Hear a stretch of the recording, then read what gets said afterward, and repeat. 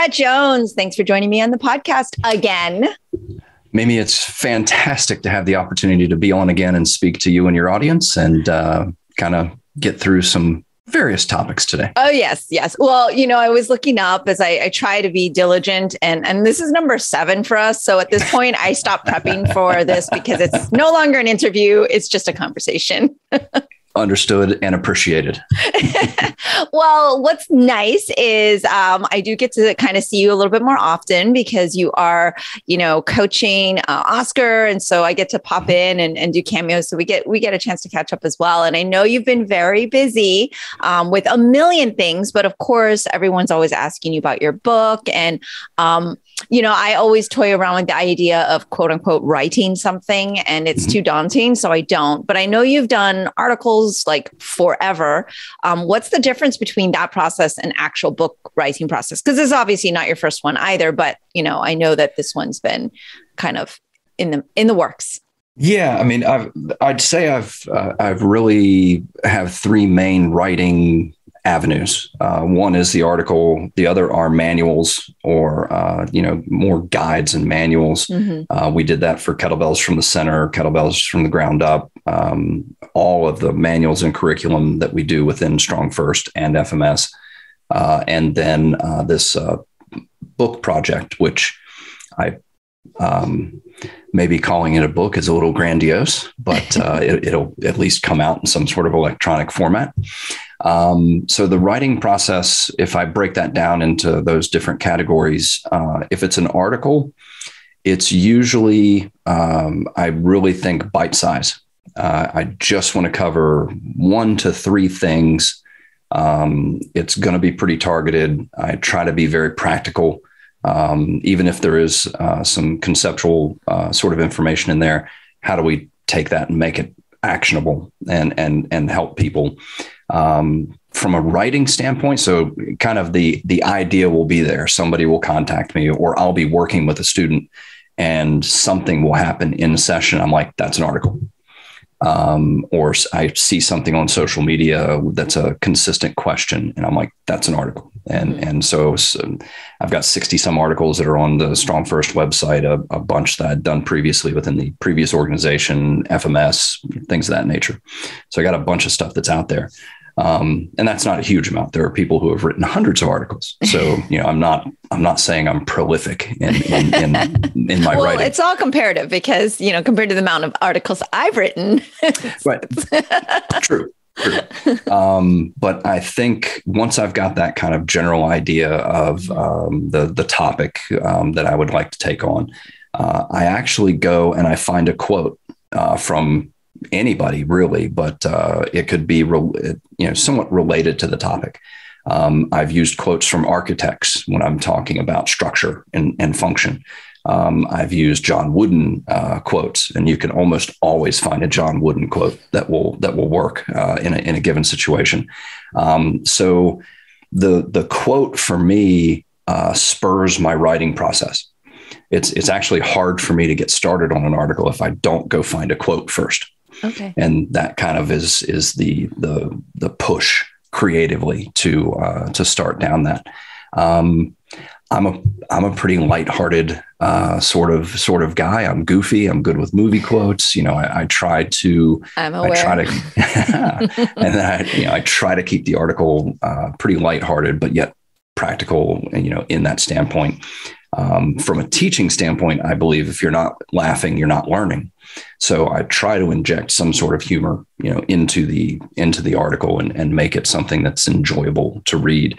But they're typically pretty short, and I think that's where people run into barriers and feeling like, oh, I could never do that. Well, you're not writing the next great American novel. You're just putting out a 1,200 word article. Mm-hmm. It doesn't 1,200 to 2,000 word article. It doesn't have to be anything that's expansive. And I'll be in the middle of an article and realize that I've just written another article and I need to separate that off and get back to the original idea. But that's kind of the article standpoint. And I think from manuals, it's obviously just very direct. You're trying to transmit information in a very straightforward manner how do you do this exercise? What are the things you're looking for? What are the coaching cues? You know, it's very practical, very, very Technical. direct. Mm-hmm. Yeah. Very technical. Yeah. And then for the book, I kind of did a combination. Yeah. And I think you may have had a sneak peek at it. And, you know, there's movie quotes scattered throughout. And that was kind of one of the first feedbacks that I got, because I kind of did the same thing that you did. And I've threatened to write a book for years. And, you know, finally, you know, after cancer and everything and some conversations, it's like, okay, let's get this done. And I had sent an early version to a colleague, and he came back with, where are you in this? He's like, I want the movie quotes. Where are you? Like, I'm not reading you in this. And I had kind of done that same thing to myself. I had gotten kind of overwhelmed by the project, by the idea of doing this. And I wasn't writing like me. You know, when I write an article, I have a voice. You can read it and you know I wrote it.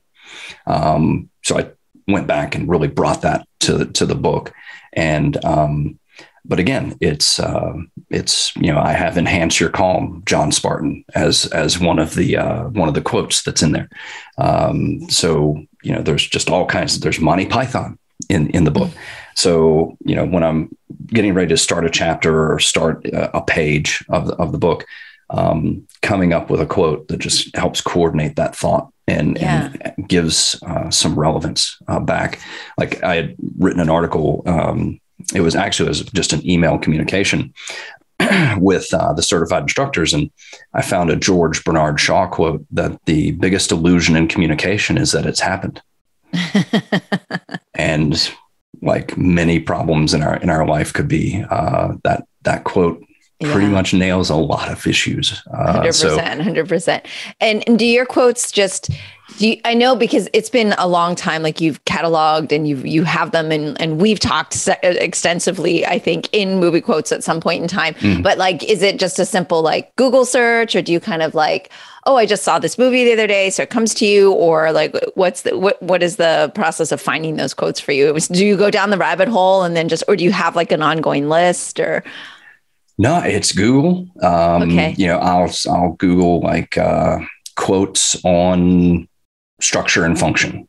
Okay. And then it kind of, Google does its magic, and Google does its magic. And then you go to Google Images and you get there they are.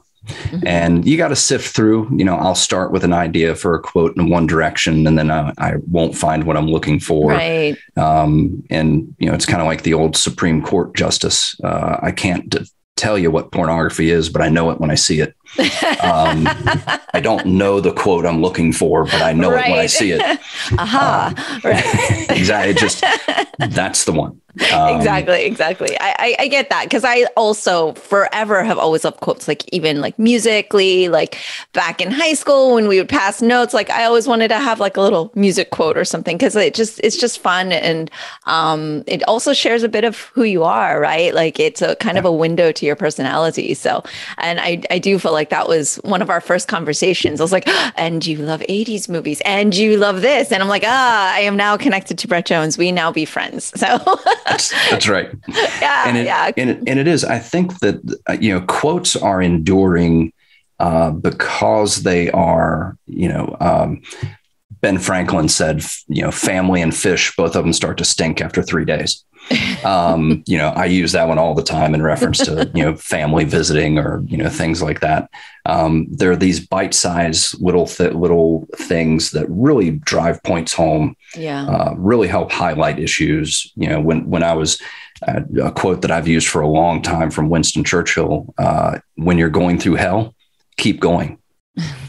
And, you know, that, you know, whether it was cancer or, you know, anything else that I was going through, you know, just kind of keeping that quote in mind that, you know, it just, they're enduring because they have that impact. They can help get us through certain situations. They can highlight certain ideas. So I'm a big fan. Maybe one day Someone will quote me. I think you've already been quoted a lot, sir. I can actually attest to that, being that I'm around Oscar when he's coaching and things. And so I get to hear all of his, mentors and coaches kind of reiterate back. He actually says, like, he says nothing original. This is all stolen kind of bit. So it's funny. One of my students a long time ago was like, I'm going to write a journal of all of the things that you've said as quotes. I'm like, oh God, because he goes, wow, that's harsh, and they said they're just going to read it to me one day of all of like the things I have yelled at my students. And that kind of made me a little bit paranoid. I'm like, oh man, that would be cringeworthy. And I'm like, taken out of context. That's right. So your quotes are going to be all, very like thought out and intentional and very purposeful. And mine will just sound like really cruel and just horrible. You call that a kick? Yeah, it's just, it can get painful. I talk to a lot of fiction writers, right? I talk to a lot of comic creators and other authors on the show. And one of the things that always makes me curious, because I kind of have experienced what you have, where I'll be writing something. I'm like, oh, now I've gone into something else, but that wasn't the point of this. So then it becomes 2 or 3 things, because I tend to get a little bit tangenty. Podcast listeners are just chuckling now. It's pretty much, I got to change the name of this whole podcast to just tangent. But does writer's block also happen for things that are like nonfiction and very structural and instructional in that nature? Because it's kind of a different world, but I would imagine there are some days you just don't want to write, or it's just not working, or unless you're just Brett Jones and it's always perfect. No, 100%. And it was fun. It took me a long time after treatment to get back to where I felt like I could write, where I felt like I could be creative. And, I don't know, I'd love to come up with 3 different excuses for why that was the case. Yeah. But then it was, definitely there's times where I sit down and I'm like, this isn't happening right now. Because I do try to, even though I'm writing an article that could be on, one aspect of the swing, like there's days where it's just, mental mush and there's just nothing coming out. And so one of the things, and this is going to sound like such a weird connection, but I have 2 games on my phone. Okay. I have Solitaire and I have like a wordscape game or whatever it is. And one of the things that and I do that purely just for mental checkout time, right? But what I've discovered is 2 things with the word game. If I shut the app down and I go do something else for 5 or 10 minutes and I open the app back up, the answer is right there. Like I could sit there and stare at the screen and struggle for what the next word is for 10, 15 minutes. And then I shut the app down and I come back to it later and open the app and I'm like, oh, that's the answer, and I complete the puzzle. So there are times where not grinding is the answer, where stepping away, clearing the headspace, and your brain's background processing on that anyway. So if you just let that background processing happen and then come back to it, the answer is usually waiting, right there. But then also playing solitaire, which sounds like, really what the hell lessons could you learn from solitaire? It's awareness. The answer can be sitting right there. I just need to move that 3 over to that 4 and I will, that's going to let me complete the sequence. Yeah. And I'll stare at the screen and not see the 3. Yeah. So it's opening your mind and having that awareness and allowing, that information to come in. Because sometimes when you're trying to look at every detail, you're going to miss a detail. There's a famous study within, it's a radiology study actually. And it was more on attentiveness and focus. And so I can't remember who the researchers were, but what they did with these radiologists who were looking for tumors in the lungs, they put a picture of a gorilla in the x-ray. And the vast majority of radiologists that were looking at the x-rays did not see the gorilla. Oh my gosh. It's because they were looking so hard for the tumors They didn't see the gorilla. Hyper-focusing.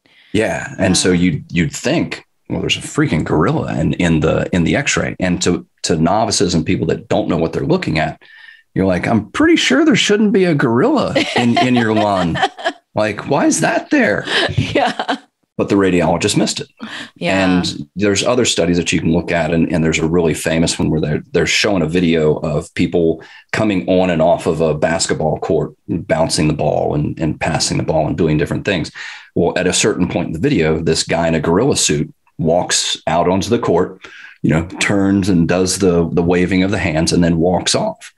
And when you show this to people, if you've given them a task, like count how many basketballs are in there, they don't see the gorilla. Wow. That's fascinating.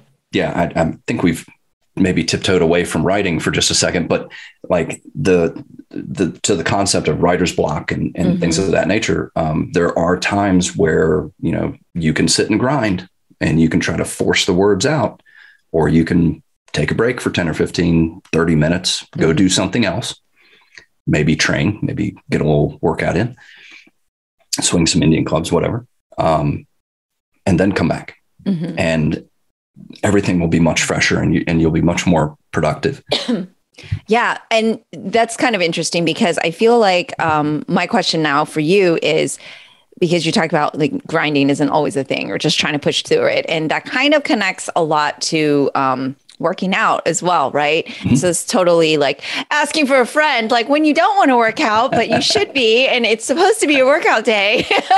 And I didn't sleep all night. My friend didn't sleep all night. So like, at what point is that process different for you? So first, personally, like you have a process for writer's block, or I'm doing like this type of work. Does that also apply for like, it's my set day of, whatever all your crazy stuff with the huge bell in front of your door that you do. And the one that doesn't go upstairs. I'm like, oh, he's switching up his area. Oscar's like, that bell is ridiculously heavy. And so why would one bring it upstairs? That's why he's downstairs. I was like, oh, okay.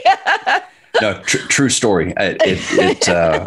When I started training again after cancer, I took the heavy bells out of the third floor office that I have. Yeah. And that one ended up there. And so if I want to use it now, I just go to it. I'm go to the bell. I'm way easier to move than that bell is. Exactly. It's really funny though, because, but is it the same for you? Like, do you like go, okay, you know what, let me go do something else and then I'm going to set this, or are you so programmed with your discipline of workout that it just happens? I'd say I would kind of shift the conversation just a little bit. Like I enjoy training. Right. So for me, 9 times out of 10, like I stop what I'm doing and I get my workout in because I just enjoy training. Right. And because of the intuitive nature in which I train, and I'm looking at my training log over here to my right, is I just come up with something for the day that I'm actually excited to go do. Okay. Like it's motivating. Now, on the days where I'm like, I'm not going to do it. There's 2 ways to handle that. Number 1 is get started, do the foam roll, do the movement prep, get to that first get up and see where you are. Usually by that point, it's the engine started and it's like, okay, I'm good. We'll get this done. But there's been days where I do the foam roll, I do my movement prep, I get to the first get up and I'm like, nah, I'm just going to do a couple get ups today. And that's it. Just pull the plug. Yeah. Yeah. And there's days where, to your point, due to missing sleep, maybe, diet wasn't great the day before, and my diet's never great. Other than the fact that I just eat things I enjoy eating. Then I'll skip a day. Like I'm not, I'm being 50 and going through some of the things that I've been through. I recognize there are days where I got to listen to my body and say, nah, today's a rest day. Like I should train today. I'm super busy. I'm call to call throughout the entire day. I've got a bunch of different projects, background processing in my brain that I need to get stuff done on. I'm probably not going to train today. And I'm okay with that because I will on Thursday. and so, opening up that schedule, you have to give yourself permission to be able to adapt on the fly. Yeah. But you can't always give yourself. Right. Because, and that's people's fear. When you read the memes on social media about dedication and, not skipping and, the only bad workout is the one you missed. And, all of these kind of crap memes. You got to be able to adjust, but you can't always give yourself the out. And so over time, if you realize you're always giving yourself the out, a couple of answers there. Maybe you're trying to force yourself to do something that you don't enjoy. Like if you hate barbell training and you have to go in the gym and lift barbells, how long are you going to keep doing that? Like that's not going to be sustainable. Right. So at that point, if you're always giving yourself the out, look at what you're trying to do. Maybe It's time to switch things up. Yeah. Yeah. Makes complete sense because you pretty much started with that answer, which was like, well, I really love doing that. So I don't really have an issue with, I don't want to do that right now. But you're right. Like getting moving and foam rolling but usually by then you're like, I'm feeling better than I did a minute ago. And so, yeah. And it's kind of funny because, I was talking to Oscar. I was like, I don't even know what I'm talking about with Brett today. I'm just going to wing it and we're going to just catch up on air. And you're one of those guests now because we're in the friend zone. So you don't get the very, very extensive prep treatment of like, I have serious interview questions and I am a podcaster thing. But he was like kind of half teasingly like, maybe you could just talk about when students disappoint you or and when you don't allow your students to quit. And it's kind of in the same theme of what we're talking about, though, because as a coach, you're now like, which is for me is what I would say is we'll get a good coach because they'll help hold you accountable. And they're usually very motivating and they're the ones that kind of help guide you.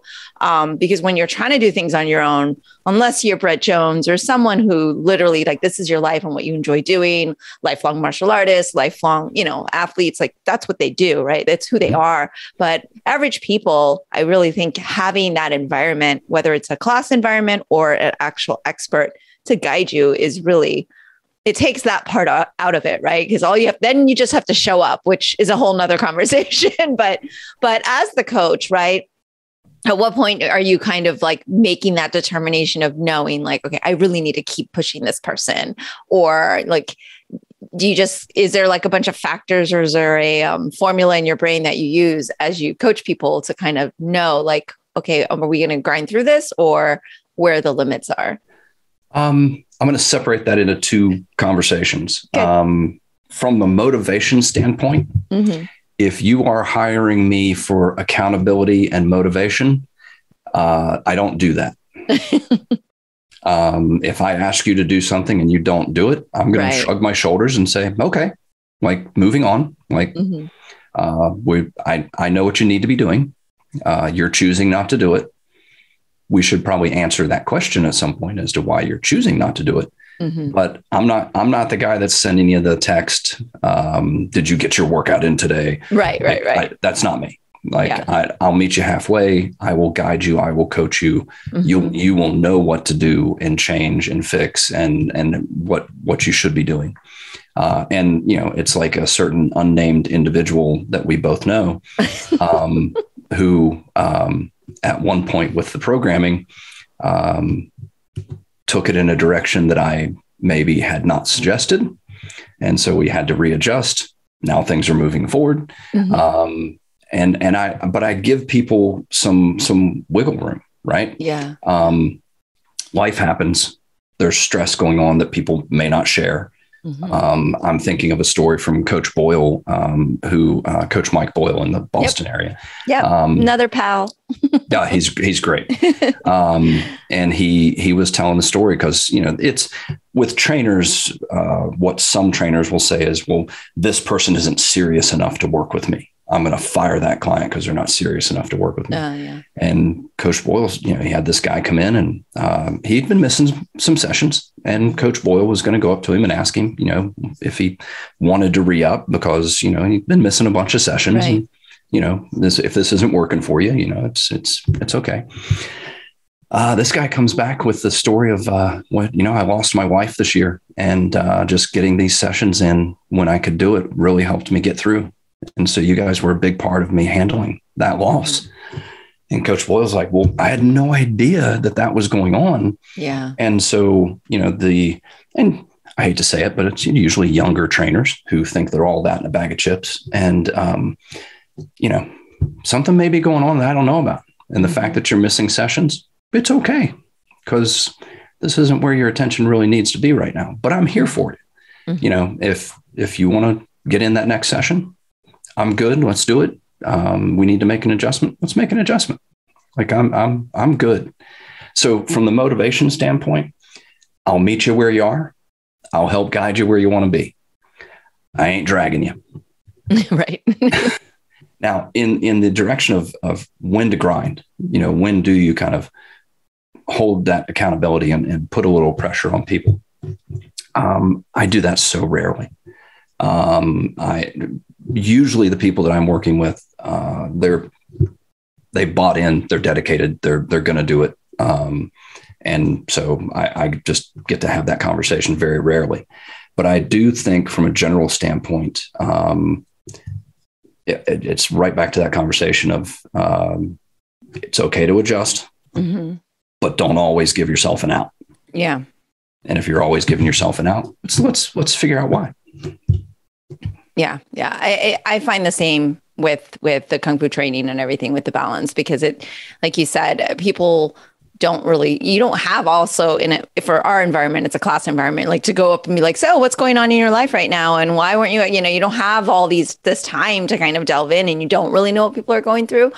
So like, we try to do check-ins, but it's funny whenever I see people like at Publix or out and about at a store, they're like, oh my gosh, I'm so sorry. I haven't been in class because of this. And I'm like, all right, I didn't ask, it's okay. Yeah, like we know good. We're not the center of everyone else's world. I get that it's my center and my world. But it's funny what people think you expect, right? And I think that's part of it, where if you have a coach, that already is the accountability part, because we kind of teased about like, well, we don't want to let Brett Jones down. We don't want to let Coach down because it makes us feel bad, right? And that's not you putting that on this client or student, but it's more like, for us, like we want to make our teachers and coaches proud. We want to do that. And if you're a good student, then that kind of naturally happens. Like you shouldn't have to drag someone into the gym. That definitely, like you said, this is probably not where you want to be if you're dragging them in there. So yeah.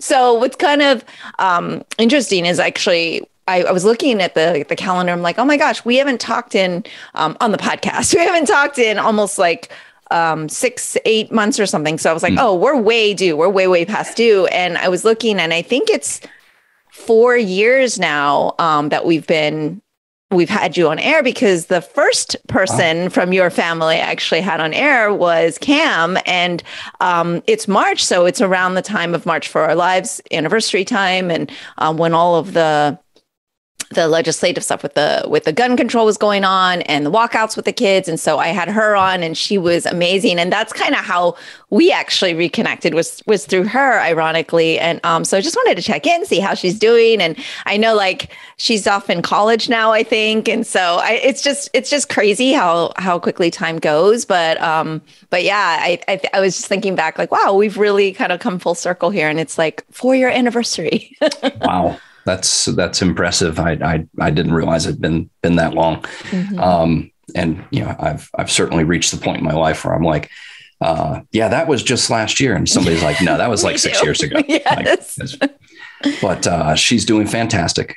She is at university now, and Kent State University. She's part of the student government. She's actively involved. Her and the student government group were at the Columbus state capitol and talking to representatives and against 2 bills that are up for vote within Ohio. And, she just continues to be a leader and a motivator and an advocate on different issues. And she's just great. I know. I knew she would be. Like, I only got to talk to her for an hour, and I was just so blown away. And it actually started because we had seen her post online, and Oscar's like, oh my gosh, you definitely need to have her, because I was looking for youths to have on to speak out about it. And I mean, when I spoke to her, I was like, wow, she's just exceptional. And I mean, it's so wonderful to hear that that we have, younger individuals who are interested in the legislative process and wants to be an advocate and wants to get involved, because that's really how it's going to make a difference. And as you know, it's like something I've been really passionate about lately and working on. And I'll be straight up honest. I hate the legislative process, and I hated going to Tallahassee. Again, I'm in Florida, so it's a bit more of it's talk about when they always say battleground state and all that with votes and all. I mean, that's like not even the right word for it. It is just really, really, really polarizing, and it's really, really stressful. So I know from my experience of just everything that I went through with my bill, it was just oh man, it's not for the lighthearted, that's for sure. So I am very excited to hear that the younger, stronger individuals are coming up that are going to be able to fight those fights, because it's really tough. And I don't know what that world is like until just this last year. It's been really quite a learning experience for me, because I didn't do student government in high school or anything like that. I mean, if I did, I wouldn't remember anything anyway. It was like over 20 something years ago. So yeah, long enough. Yeah, basically. But yeah, it's kind of wild, right? Like that whole world. So, and you know me, I just dabble in so many different things. I don't know how I get myself into these situations. I say that a lot. And I think you say that a lot too, for different reasons. Like, I think we're like, well, how did I get myself into this situation? Now I've committed to this, and now I've committed to that. I think off air, you and I were talking about the great superpower of saying no. It's huge, and I struggle with it. And just before we move on from that, because you're trying to gloss over your work and accomplishments there, from a distance, I have been very impressed in seeing you pursue that and going through that process and being an advocate for a really important issue and something that just blows my mind that we even have to legislate that. Like the idea that that's not. I don't know what to say about that, other than the fact that we have to legislate it is insane. But again, I just been impressed by your work on that and how you've pursued it. So well, thank you so much. Didn't want you to get out of here without highlighting that. Yeah, no, I appreciate that. I mean, you're right. And what's interesting about that is I didn't realize it wasn't there, right? I mean, I knew I didn't learn about AABI history growing up.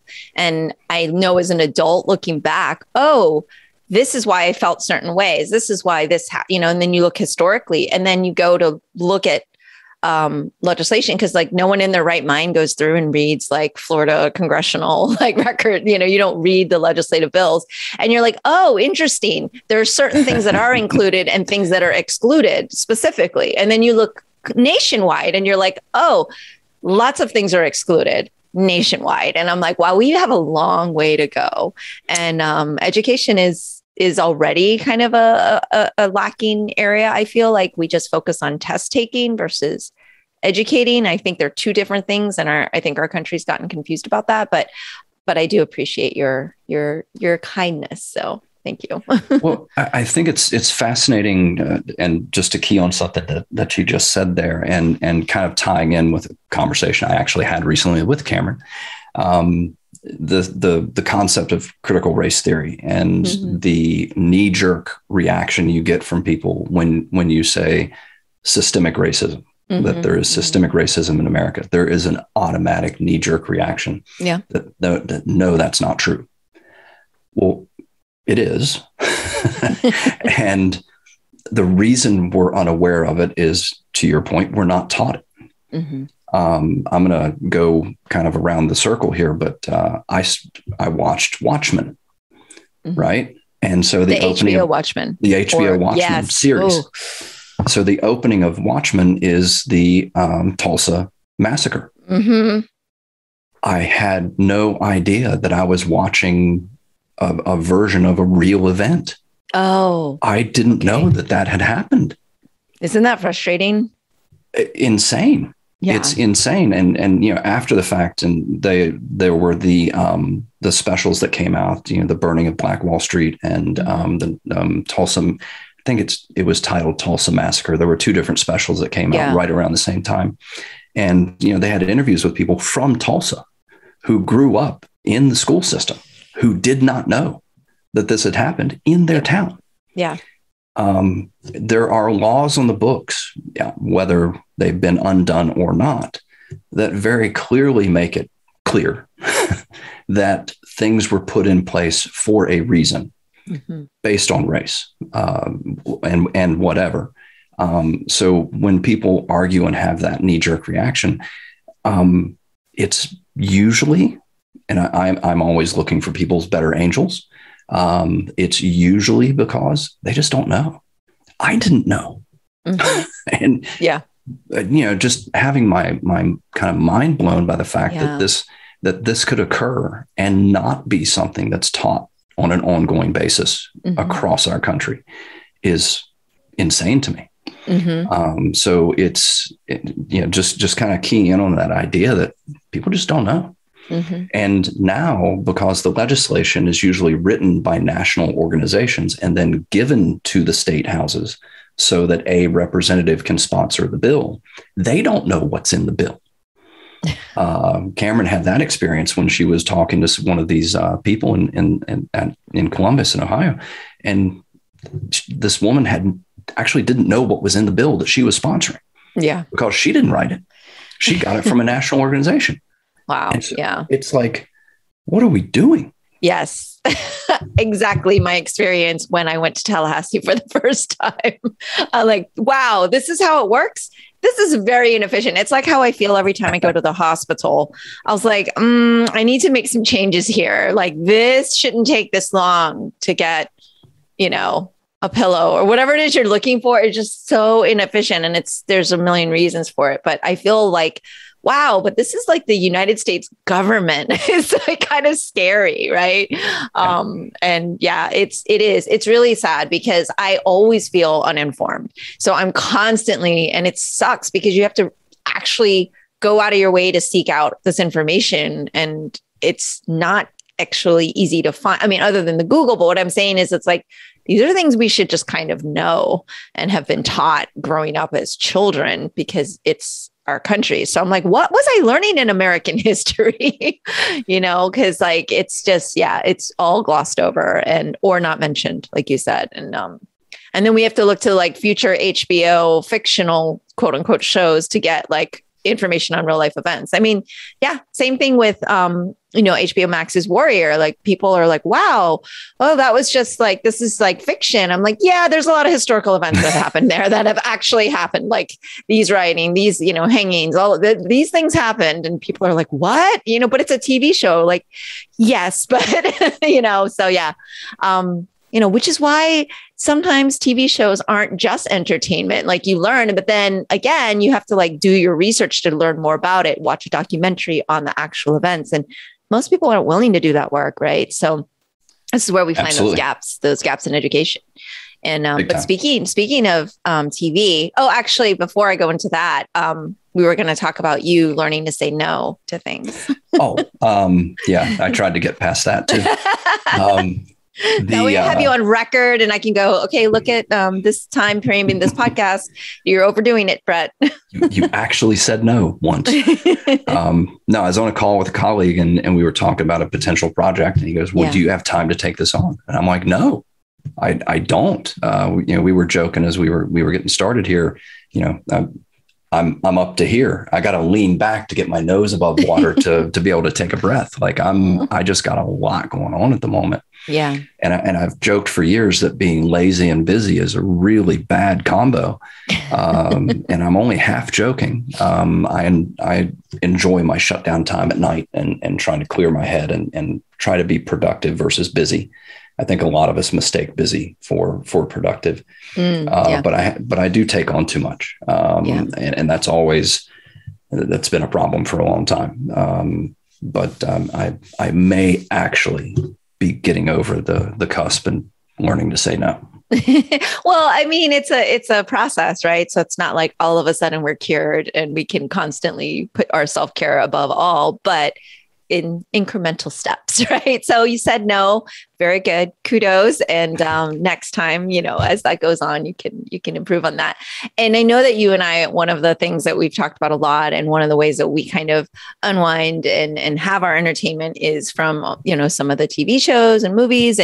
And what I love about our conversations is that we particularly enjoy that reread and rewatch concept, where it's like sometimes you just don't want to be disappointed by taking on a new program and just being like, what a waste of my time. Why did I even bother with this? When like, I am okay with rewatching things that I know I've enjoyed, but maybe it's been so long, I don't have all the details, or maybe not. Like Oscar's rewatching Curb Your Enthusiasm for like the third time all the way through. And it's just at this point right now, for me, it's painful because, it's like painful comedy, but we talked to you a lot about Battlestar Galactica. And so we were rewatching that and we had to tell you about it. And my mind was blown that I didn't know in the middle of season 2, you're supposed to stop and watch the Razor movie. And then that there was a web series.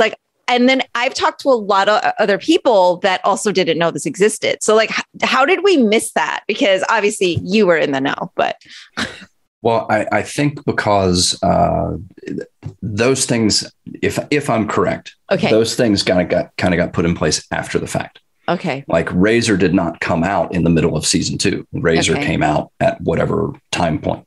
So, but that story fits at that time in the series. I see. Okay. And so I think that was kind of like after they were done and they had filmed these extra movies, then it's okay. Going back, and it's like watching the Marvel universe in actual order of that you should watch it, not the order that it came out. Because Captain America, the First Avenger, obviously, as the title would indicate, should probably be where you start. And so, why do you love Battlestar Galactica so much? Because you and I, we always talk about we love it so much, but I'm curious as to like what it is about it for you. It's the story. It's the people. It's the stories. It's Starbuck and her, what a great portrayal and just a great performance. And, is she crazy? Is she actually, tapped into something that is a little beyond? And, the father-son dynamic, the friend dynamic between Adama and Ty. And then, it's just all those stories. And that's one of the things that I think, sci-fi almost has a freedom to go deeper into some of those situations. The backdrop is this fanciful or sci-fi sort of situation, but that, like I said, that father-son dynamic, that friend dynamic, the really tumultuous husband-wife dynamic of Ty and Ellen and Ellen. And there's just, but that's why I was watching it. I just the stories are so powerful. Those interpersonal things. Yeah. And the characters, I agree. Yeah. I think at the heart of most really good books and films and TV shows is that, right? Like if you have really great characters and storytelling because I'll tell people how much I love it. They're like, oh, I don't like sci-fi. And I'm like, okay, yes, it's sci-fi because they're in a spaceship and there's space and, we're in another time period that's like unknown, but like, it's not really sci-fi. Like you just said, it's really about relationships and about how those characters interact with one another. And of course, there's that bigger thing of the Cylons and the robots and all of that. But I think like it's secondary to all of the relationships. And I just find it fascinating because, spoiler alert for those who haven't seen that yet, but like, it's just funny because it all comes full circle, right? And then like at the end, you're just like, it's happened before and it shall happen again. And then you can get real meta with this and just like, wow, it's just kind of like living, right? Like when you see this and you go and you start to actually learn a little bit about history and you're like, We're so horrified by the events of right now. And then we look back just a little bit, not even that far, and go, oh, we didn't learn from that time. Oh, because we weren't taught it. So this is like really does tie back into everything we've talked about today. And it's just kind of frustrating, actually, and like a little depressing. It is. And I think that, Battlestar is interesting in that, again, spoiler alert for those of you that haven't seen it yet, you may want to hit fast forward for 15 or 20 seconds here. But as you're watching it, and there's so much that's familiar within it. It's different, but it's familiar. Mm-hmm. And but you get to the end and you realize that this is something that happened long ago. And it's like, oh, wait a second, like that just totally changes the perception. Mm-hmm. For me, it did. Like, oh my gosh, this wasn't a futuristic thing, right? This was anachronistic, and now we're looking back and we're making those. To your point, we're making those same mistakes again. Mm-hmm. And so it's that for me. I got to the end of the series, and I'm like, head explodes. Like, oh my god, the series was very head exploding. In general, like there was just so much happening. And like, that's why we really wanted to rewatch it, because it was so overwhelming at the time. Like, I can't even really explain. Like, I remember the end scenes, like in my mind of, Lee in the field, and then like how it fast forwards to like, you're seeing all the little modern day times, like the window displays and everything. But like all the stuff on the ship, like it's just like, it was so intense. There was so much going on. But you're right. It was like, wait a minute, that was the past. and yet that's why things were so familiar yet different. Mm-hmm. And like it for me, that ending just tied everything back together, and the 13 colonies and how they were named, and, all of that stuff. It's like, we weren't looking forward into the future. We were looking at a past that influenced us. So it's, I just, strong, superior acting. And I have to say, BBC, whether it's Battlestar Galactica, or if it's the Sherlock series, or Unforgotten, or like so many of these series, they are, their production quality, the acting, what they're doing is just super. Yeah. And Oscar and I kind of like laugh about this because we'll probably be dead, or maybe not, but like we've totally given in to the whole Cylons in our house. Like, we talk to Siri, all my lights are controlled by whatever. I'm like, they're totally going to like take over and totally, I mean, it's totally going to be like Battlestar Galactica. And he's like, oh, definitely. What do you think? Do you think they're totally going to rise up and take over? Because we always tease, because we don't have our own biological children, that no one's taking care of us when we're older. I mean, having biological children also don't guarantee that, by the way, everybody, that you're having someone that's going to take care of you. So we always say, we don't need money. We just need really good food. But we do need money in the future for our robot nurses, because that's the only person that's going to take care of us. So, but I mean, do you think like, do you want to be that fly in the wall in like, however many years it is till this actually happens? It's probably around the corner, way closer than we think. Yeah. And there are some good articles and good information out there on AI and where we are with that. And there's, it's way scarier than you think. Oh my God. Yeah, it's actually because because of the open sourcing and the idea that in a lab someplace, unbeknownst to other people, there's somebody that's ready to push the button and activate an AI, and we're constantly making progress, and there's meetings on this within the computer programming world. Like now, since we're kind of at the precipice, there's a variety of people going, should we do this? Yeah, it's kind of, I don't know. Because I mean, on one hand, like obviously modern technology has made our lives so convenient, but I get that, you know, that little, those people who we would quote call paranoid or, oh, you're just not adapting to the times. I kind of get the hesitance because, you know, if you've watched BSG too many times, like maybe like we have, like, we're like, oh my God, they're going to rise up and take over, but they kind of might rise up and take over. Well, you know, we don't understand our own consciousness, intelligence, and existence. You know, we're constantly struggling to understand that. Giving birth to a new consciousness and intelligence. Maybe we're not the people to be doing that because we don't understand our own yet. So, yeah, and then the thing that always, you know, boggles my mind about that is anytime we're talking about consciousness, intelligence, and researching the brain, that is the brain studying itself. Which is just bizarre. Yeah, that's a little bit mind blowing. I'll be thinking about that all day. She just said. Yeah, it's a level of introspection and investigation that's a little bizarre in the universe, and I think that we don't understand our own. Should we be giving birth to another?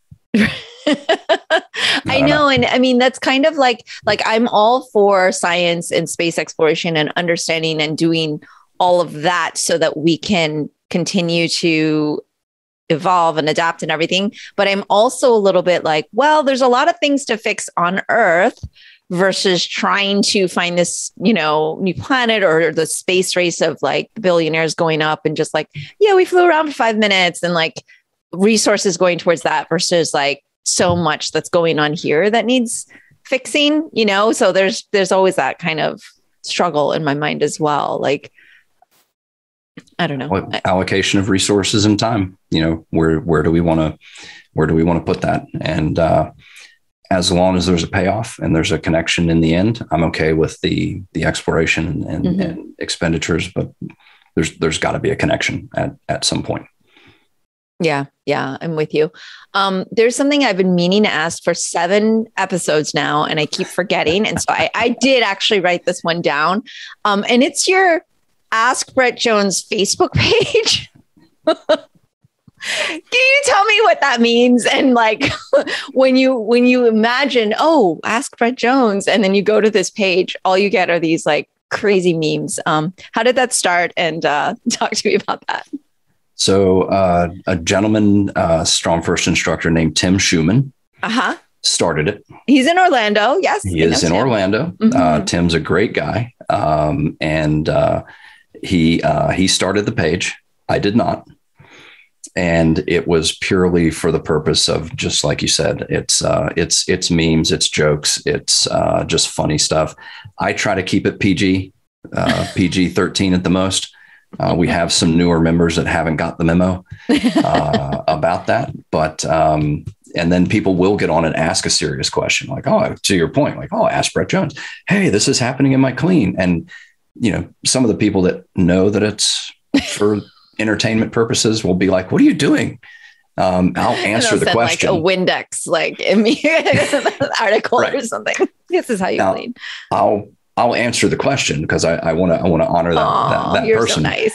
But you know, it's entertainment purposes, and it just started. Really, it just started as a joke. Like Tim was just giving me a hard time about all of my movie quotes and things. So but it's fun. I get a chuckle out of some stuff that gets posted there.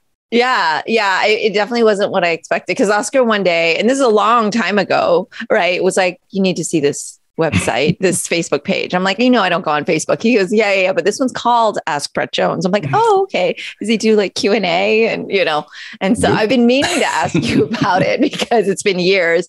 And it's funny because we were talking about, this is our 4 years since we've really been speaking and connecting. But I think in one of our episodes, we talked about that actual first time that I met you, which was in Orlando at one of the kettlebell certifications and everything. And I was like in your little, I was the people that came in to that didn't know anything so that the trainers could show if they were teaching or not. And I was like, I want to be in Brett Jones's group because I've heard him in my house for years on video, and I need to make sure I get in his group. And so they literally put me in your group because I'm, I'm very persuasive. And so Absolutely. But I mean, obviously you don't remember that time, but I do. And luckily I did make Oscar take a picture with you. And so yeah, it's just crazy how time goes so quickly. And now we're talking about the silence taking over. Well, and, I recently put out an article on StrongFirst, 20 years, 20 observations. And it was February of 2002 that I got certified with Pavel, and I started teaching with him the next year. Yeah. So, 20 years of being certified with him and 19 years of teaching with him. And it is just bizarre to look back over that time frame. And I can't imagine, there are those pivotal decisions in your life. And that was certainly one of them, the decision to get a kettlebell and go get certified. And, I don't know where I would be had I not made that one decision. And at the time, everybody's like, it's a fad, and nobody will be doing this in 5 years. And I'm like, no, I'm pretty sure this is gonna last. Yeah.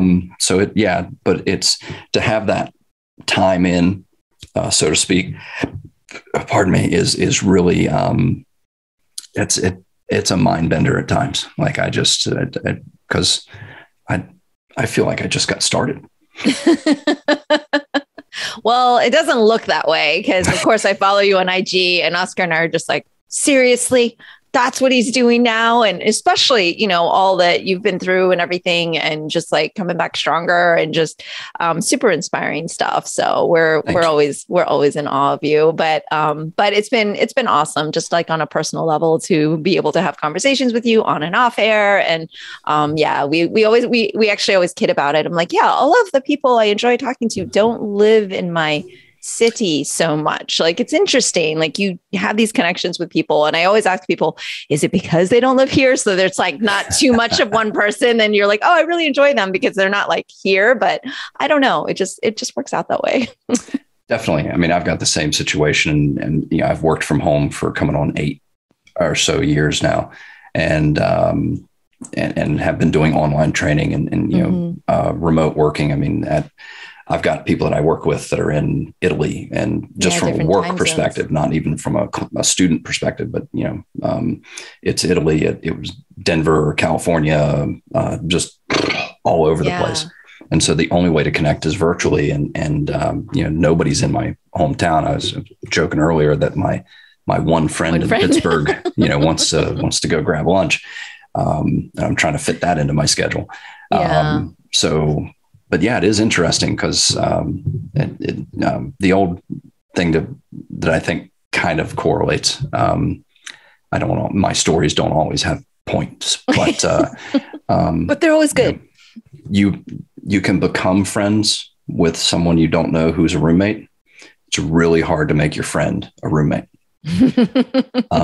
That usually ends friendships, right? Yeah. So there is that idea that if you were around me on a more regular basis, you'd be like, yeah, no.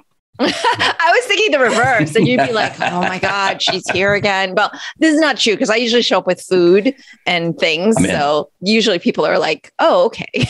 I'm in.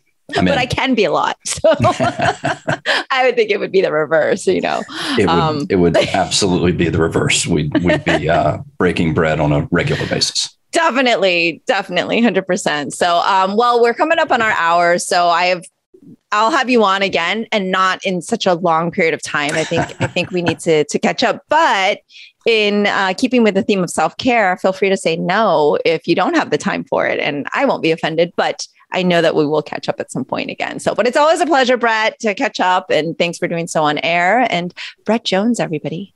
Absolutely. Thank you so much, Mimi. That's all for today's episode. Thanks for listening to the Sifu Mimi Chan Show. Please subscribe and rate my podcast on your platform of choice and leave a review. You can become a patron of the show at patreon.com/SifuMimiChan to help keep this podcast going. Follow me and interact on social media at Sifu Mimi Chan on Instagram, Twitter, or Facebook.